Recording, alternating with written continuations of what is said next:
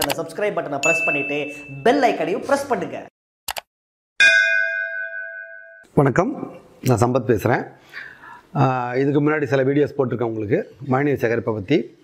அது வந்து கடைமடை பகுதியில் விவசாயத்துக்கு எப்படி சேமிக்கிறதுங்கிறத பற்றி போட்டிருக்கேன். அடுத்தது வந்து டெரஸ் வாட்டர், நம்ம ரூஃப் வாட்டர் வந்து எப்படி வந்து சேமித்து பயன்படுத்துறது அப்படிங்கிறத பற்றி போட்டிருக்கேன். இப்போ சில பேருக்கு என்ன ஒரு கேள்வி கேட்குறாங்கன்னா, எங்களுக்கு ஆல்ரெடி போர் இருக்குது, எங்கள் வீட்டில் போர் இருக்குது, இந்த ரூஃப் வாட்டரை கொண்டு அந்த போரில் விடலாமா அப்படின்னா கண்டிப்பாக விடலாம். சில பேர் கேட்குறாங்க கிணத்துல கொண்டு விடலாமா அப்படின்ட்டு. கிணத்துலேயும் விடலாம், ரெண்டுத்துலேயுமே விடலாம். அதுக்கு நீங்கள் செய்ய வேண்டியதை பற்றி இப்போ ஒரு சின்ன எக்ஸ்பிளைன் பண்ணுறேன், அதை பார்த்துக்குங்க.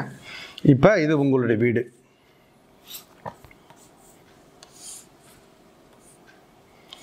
ரைட்டுங்களா? இப்போ இந்த ரூஃபில் பெய்கிற மழையை இங்கே வந்து உங்களுக்கு ஒரு கிணறு இருக்குது,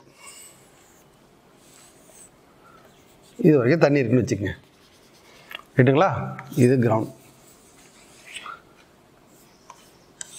இங்கே ஒரு கிணறு இருக்குது உங்களுக்கு. இந்த வாட்டரை, இந்த ரூஃப் வாட்டரை இந்த கிணத்துக்கு நம்ம கொண்டு போகணும். இப்போ என்ன சொல்கிறாங்கன்னா, இந்த கிணத்தை இங்கேருந்து நாங்கள் ஒரு பைப் போட்டு நேராக கொண்டு கிணத்துல விட்டுறோம் அப்படிங்கிறாங்க. அது கொஞ்சம் தவறான மெத்தட். இப்போ நீங்கள் என்ன பண்ணணுன்னா, இதுக்கு பக்கத்தில் சின்னதாக ஒரு சம்பு கட்டணும். சம்பு கட்டணும்னா ஈஸியான மெத்தட் என்னென்னு கேட்டிங்கன்னா, நம்ம சோக் பீட்லாம் பண்ணுறதுக்கு சிமெண்ட்டில் ரிங்கு கிடைக்குது இல்லையா? ஒரு 3 அடி அகலத்தில் ரிங் கிடைக்கும். 1 அடி உயரம் இருக்கும், ஒரு 3 அடி அகலம் இருக்கும். அது மாதிரி ஒரு 3 இல்லை 5 ரிங்கு ஒரு குழி எடுத்து அந்த ரிங்கை வந்து நீங்கள் பதிச்சிடுறீங்க. பதிச்சுட்டு அந்த ஜாயிண்டெல்லாம் சிமெண்ட்டை வச்சு ஃபில் பண்ணிடணும். ஜாயிண்டெல்லாம் சிமெண்ட் வச்சு ஃபில் பண்ணிவிட்டு தரையையும் சின்னதாக ஒரு மணல் போட்டு ஒரு காங்கிரீட் மாதிரி போட்டு விட்ருங்க. ஏன்னா இந்த நிலத்தில் இருக்கிற மண் துகள்கள் இதுக்குள்ளே போகக்கூடாது. இந்த பக்கத்தில் உள்ள மண் துகள்கள் இந்த தண்ணியில் போய் கரைஞ்சி இதுக்குள்ளே போகக்கூடாது. இதுதான் கான்செப்ட். இது ஃபுல் அண்ட் ஃபுல் பேக்காக இருக்கணும். இல்லைன்னா 200 லிட்டர் பேரல் இருக்கு இல்லையா, பிளாஸ்டிக் பேரல், அது பிளாஸ்டிக் பேரலில் வந்து மேக்ஸிமம் யூஸ் பண்ண வேணாம். ஏன்னு கேட்டிங்கன்னா, அதுக்குன்னு சில தன்மைகள் இருக்குது. பிளாஸ்டிக் பேரல் வந்து கரையக்கூடியது தான் கிட்டத்தட்ட, அதனால் சில கெடுதல் வருங்கிறதுனால அதை நான் சொல்லலை. அந்த சைஸுக்கு, அந்த பிளாஸ்டிக் பேரல் சைஸுக்கு ஒரு சம்பை ஒன்று ரெடி பண்ணிக்கோங்க. சம்பை ரெடி பண்ணிவிட்டு என்ன பண்ணுறீங்க, அந்த கீழே இருந்து ஒரு பைப்பு, அந்த கிணத்துக்கு போகிற மாதிரி ஒரு பைப்பு, நல்லா பாருங்கள். இது உங்களுடைய சம்பு, இது உங்களுடைய கிணறு. இந்த பாட்டத்திலிருந்து ஒரு பைப்பு இதுக்கு போகணும். ரைட்டுங்களா? இதில் நிறையா ஹோல்ஸ் இருக்கணும். இந்த பைப்பில் வந்து சின்ன சின்ன ஓட்டைகள் போட்டுட்டு அதில் நீங்கள் நெட்டு சுற்றலாம். இல்லைன்னா உங்கள் வீட்டில் இருக்கிற பழைய புடவைங்கிறது காட்டன் புடவை கிடையாது, சிந்தட்டிக் புடவை. சிந்தட்டிக் புடவை வச்சு சுற்றிடலாம். ஏன்னா அது வழியாக மண் துகள்கள் உள்ளே போகக்கூடாதுக்கு அதை சுற்றிட்டு ஒரு நூலை போட்டு ஃபுல்லாக பேக் பண்ணிடலாம். ரைட்டுங்களா? இது பாட்டத்தில் இருக்கும். இந்த பாட்டத்தில் இந்த மொத்த உயரத்தை வந்து 3ஆக பிரிச்சுக்க. 3ஆக பிரிச்சுட்டு கீழே உள்ள கீழேருந்து ஃபஸ்ட்டு கூழாங்கல் இல்லைன்னா ஜல்லி, 1.5 ஜல்லி 3/4 ஜல்லி, நம்ம மெட்டல் இருக்கு இல்லையா, காங்கிரீட்லாம் யூஸ் பண்ணுறோம் இல்லையா, அந்த ஜல்லியை போட்டு இதை ஃபுல்லாக ஃபில் பண்ணிவிடுங்க. அதாவது ஒரு ஜல்லிக்கும் ஒரு ஜல்லிக்கு இடையில நிறைய கேப் இருக்கும், வேக்கம் பிளேஸ் இருக்கும், தண்ணி அங்கே நிறையா ஸ்டோர் ஆகும். ஸ்டோரான தண்ணி ஸ்பீடாக உள்ளே போகிறதுக்காக இந்த ஜல்லி போடுறது. அதுக்கப்புறம் அது மேலே பழைய புடவைனா அதை தான் திரும்ப சொல்கிறது, காட்டன் யூஸ் பண்ணக்கூடாது, காட்டன் மக்கி போயிடும். அதனால் சிந்தட்டிக், பாலிஸ்டர் புடவை, பூனம் புடவை அப்படிலாம் சொல்கிறோம் இல்லையா, அதுமாரி பழைய புடவை மடித்து அப்படியே அதில் ஒரு லேயர் ஒன்று உண்டாக்கிடுங்க.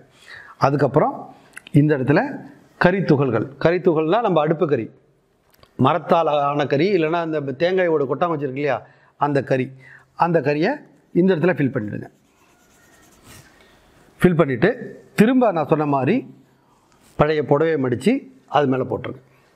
நெட்டு போடலாம், பிளாஸ்டிக் நெட் போடலாம், இல்லை புடவை போடலாம். பிளாஸ்டிக் நெட்டுங்கிறது கொஞ்சம் ஹோல்ஸ் அதிகமாக இருக்கிறதெல்லாம் மணல் உள்ளே போகும். அதுக்கப்புறம் இது ஃபுல்லாக மணல் ஃபில் பண்ணிடுங்க, மணல் அனுப்பிடுங்க. இந்த மூணுத்தோட வேலை என்னென்னு கேட்டிங்கன்னா, மணல் வந்து இங்கேருந்து வர்ற அந்த தண்ணியில் உள்ள நம்ம கண்ணுக்கு தெரியாத அழுக்குகள் இருக்கு இல்லையா, அந்த அழுக்கெல்லாம் ஃபில்டர் பண்ணிடும். ரெண்டாவது, அது ஃபில்டர் பண்ணதுக்கப்புறம் கறியில் போகுது. கறி சில பாக்டீரியாக்களை அழிக்கும், கார்பன் வந்து சில பாக்டீரியாக்களை அழிச்சிடும். ஸோ அது வழியாக ஃபில்டர் ஆகி திரும்ப கூழாங்கலுக்கு போயிட்டு நம்ம கிணத்துக்கு போகிறோம். இப்போ நேரடியாக நாங்கள் விடலாமா அப்படின்னு நிறைய பேர் கேட்குறீங்க. நேரடியாக விடலாம். ஆனால் என்ன ஆகுன்னு கேட்டிங்கன்னா, கிணற்றில் கீழே ஊற்றுக்கண் இருக்கும், அது வழியாக தான் நீர் சுரக்கும். இப்போ நேரடியாக தண்ணி போகும்போது நம்ம கண்ணுக்கு தெரியாத மண் துகள்களோ அழுக்குகளோ போய் அங்கே ஒரு லேயர் படியும், இதுக்குள்ளே ஒரு லேயர் படியும். இப்போ நம்ம எப்படி சொல்கிறது, குளத்துலலாம் வண்டல் படிதுன்னு சொல்கிறோம் இல்லையா, அது மாதிரி படிய ஆரம்பிச்சிருச்சுன்னா இந்த ஊற்றுக்கண் இருக்கு இல்லையா, இந்த ஊற்றுக்கண்ணெல்லாம் அடைபட்டு போயிடும். ஊற்றுக்கண் அடைபட்டு போச்சுன்னா என்னாகும், கிணத்துல நேச்சுரலாக நீர் சுரக்கிறது நின்று போயிடும் அந்த இடத்துல. இதுதான் இதுக்கு உள்ளது. ரைட்டுங்களா? இதே மெத்தட் தான் உங்களுக்கு போர்வெல்க்கும். ரெண்டும் ஒரே மெத்தட் தான். உங்கள் வீட்டுக்கு பக்கத்தில் போர்வெல் இருக்குது. இது போர்வெல். ரைட்டுங்களா? இந்த இடத்துல நீரோட்டம் இருக்குன்னு வச்சுக்கோங்க. இந்த இடத்துல நீரோட்டம் இருக்குது, இங்கேருந்து இங்கே தண்ணி எடுக்கிறீங்க. இதே மெத்தட் தான். அந்த சம்பு பண்ணிவிட்டு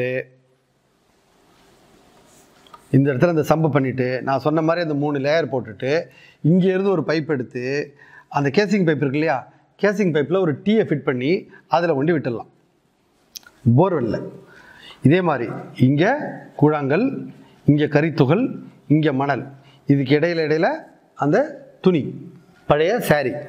அது இந்த ரூஃப் வாட்டர் வந்து நேராக அந்த மணலில் போகும், மணல்லேருந்து கரித்துகளுக்கு போகும், கரித்துகள்லேருந்து இந்த கூழாங்கலுக்கு வரும். இந்த கூழாங்கல்லேருந்து ஃபில்டர் ஆகி இதை நீங்கள் ஒரு பைப்பு போட்டு அந்த பைப்பில் சின்ன சின்ன ஹோல் பண்ணி வலையை சுற்றிட்டு இந்த கேசிங் பைப்பில் போய் ஜாயின் பண்ணிடலாம். இப்போ இந்த ரூஃப் வாட்டர் ஃபுல்லாக ஃபில்டர் ஆகி உங்கள் போருக்கு போகும். போருக்கு போகும்போது என்ன நன்மை ஏற்படும்னா, இப்போ உங்களுக்கு 200 அடியில் தண்ணி இருக்குனாக்கா நாளாக அந்த தண்ணி ரைஸ் ஆகும். ரைட்டுங்களா? ரைஸ் ஆக உங்களுக்கு நிலத்தடி நீர் மட்டம் மேலே வரும், கீழே போகாது. இதுக்கு உண்டான மெத்தட்.